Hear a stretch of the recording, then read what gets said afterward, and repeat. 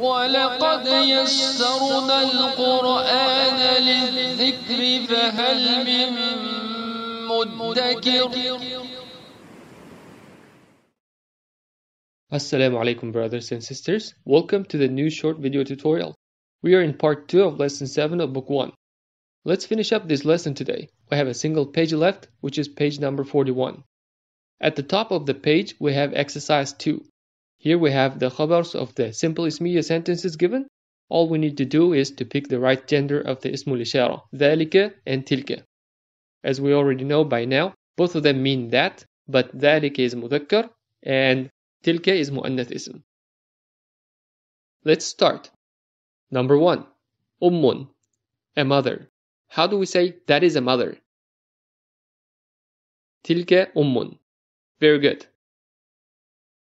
Next, abun, a father. And we want to say that is a father. It will be dhalika abun. Now we have qalamun, which is mudhakkar. So we should say dhalika qalamun. That is a pen. Next, mil'aqatun, a spoon, muannath ism. So we write tilka for mubtada. Tilka mil'aqatun. That is a spoon. Tilka mil'aqatun. Number 5.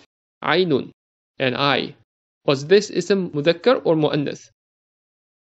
Remember, it is a double body part, so it should be muannath. Let's write tilka then. Tilka aynun. That is an eye. Tilka aynun. Number 6. Hajarun, a stone. With hajarun, we will use dhalika. Dhalika hajarun. That is a stone. Next, qamisun, a shirt.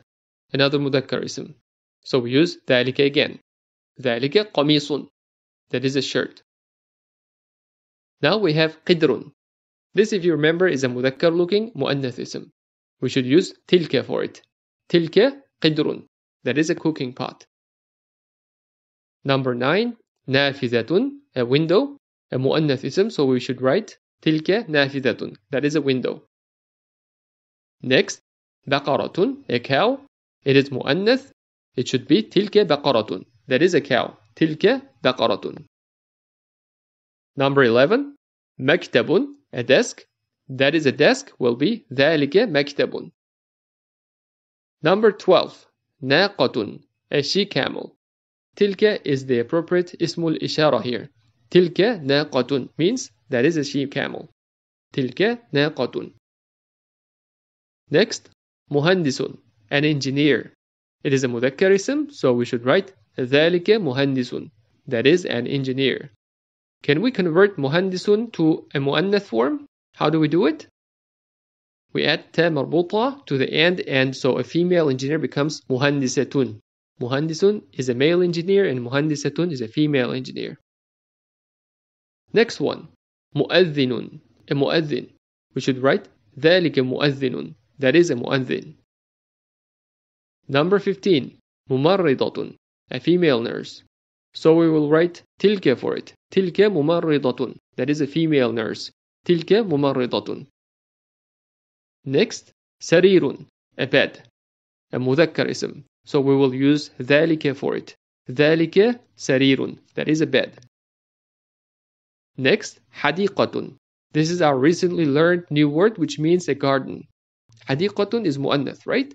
So we will say tilka hadiqatun. That is a garden. Tilka hadiqatun. Number 18. Talibatun. It is muannath, so we should write tilka in the blank. Tilka talibatun. That is a student. Next, jamalun, a camel. Mudhakkar ism. So we will say dhalika jamalun. That is a camel. Dhalika jamalun. And finally, battatun, a duck. Battatun is muannath because of the ta marbuta. So we will use tilka. Tilka battatun. That is a duck. We are done with this lesson. Next, we have a list of new words. Let's go over them real quick. Al-mumarridatu, the nurse. Al-mumarridatu. Al-hadiqatu, the garden. Al-hadiqatu. Al-battatu, the duck. البطة المؤذن the مؤذن المؤذن الناقة the she camel الناقة البيضة the egg البيضة.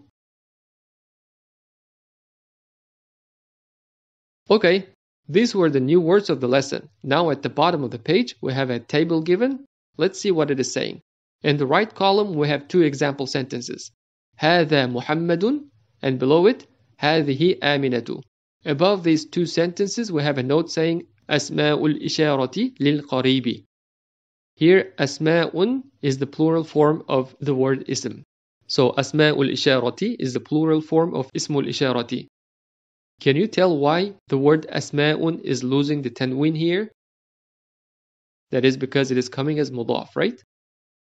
And the next part is للقريب, which is jar majrur, meaning for the near. للقريب. So together أسماء الإشارة للقريب means the demonstrative ism words for the near. It is referring to the underlined words here. هذا and هذه are the أسماء الإشارة للقريب, because both هذا and هذه are used to point at people or things that are near. In the left column we have examples of أسماء الإشارة للبعيد.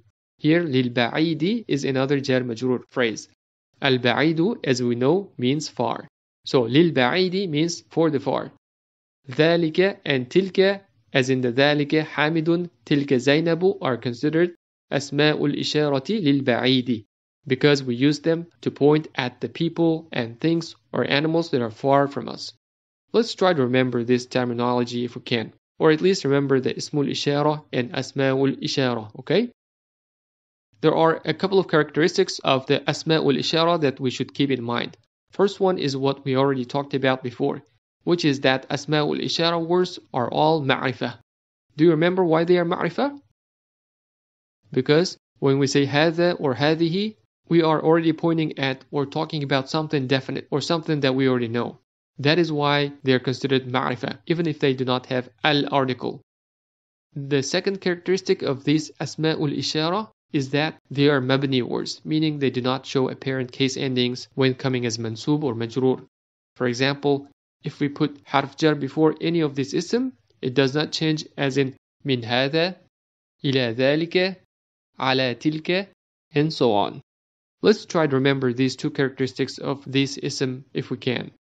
I will remind you of these characteristics once again when we run across example sentences in the book. Okay, that was the end of lesson 7. It was a short lesson, alhamdulillah. The last two lessons were primarily about Asma'ul Ishara, and I hope we all had enough practice using these special types of ism. If you think this wasn't enough, do not worry. We will get a lot more exposure to this ism in the next lesson, inshallah. Until the next video, Assalamu alaikum.